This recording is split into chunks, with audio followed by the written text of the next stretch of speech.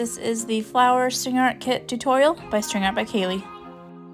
To make this design, you will need the flower kit, which can be ordered on my website. It comes with yarn bundles in your choice of colors and a pair of scissors.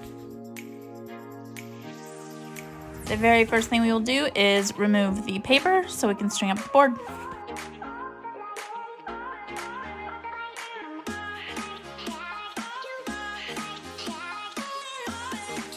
Grab the organza bag and go ahead and remove everything from it, keeping the yarn bundle for the flower petals in hand.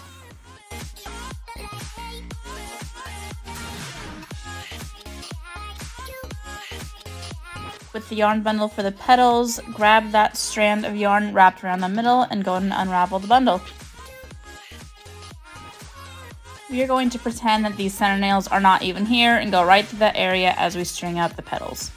With that same strand that we used to unravel the bundle, we are going to do a loop up in the air and then tuck that loop onto one of these nails and pull it tight. We will start by outlining the flower. Make sure that you push that yarn all the way down to the base of the nails. This outline will help us see exactly where we're going to fill in.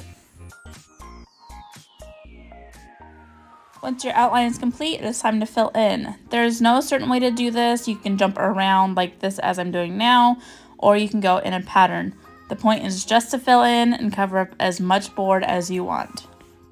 You can string up the petals as much or as little as you want. Just remember as you are stringing that you are pushing the yarn all the way down to the base of the nails, as the layers are going to help build up the height of the nail. It is likely you might run into some knots in your yarn as you're stringing. Just go ahead and unknot them and keep going. Just remember as you're stringing, the best thing to do is go in all different directions to help fill in the empty spaces.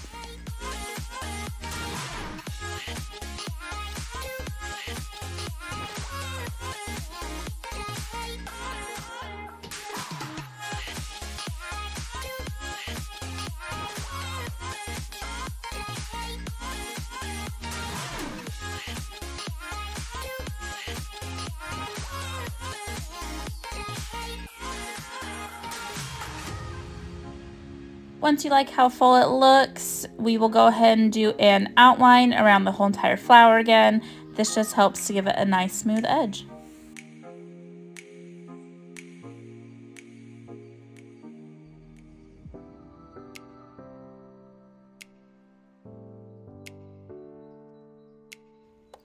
To tie off our yarn, I like to cut it nice and long to give us plenty of room to tie.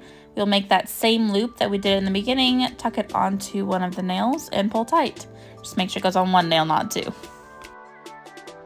And then with this strand, I will just trim it to about 1/2 inch and tuck it in between the layers to help hold that knot. Now we will do the center, and it's the same steps. Make that loop, tie it onto one of those inner nails, outline it, and fill it in.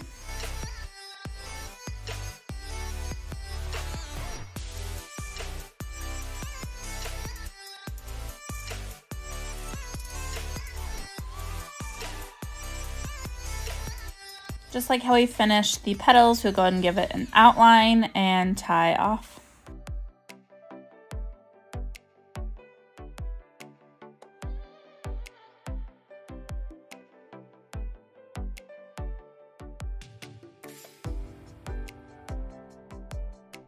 Super quick and easy, we now have a finished flower string art piece.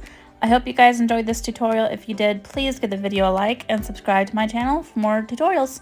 Thank you for watching.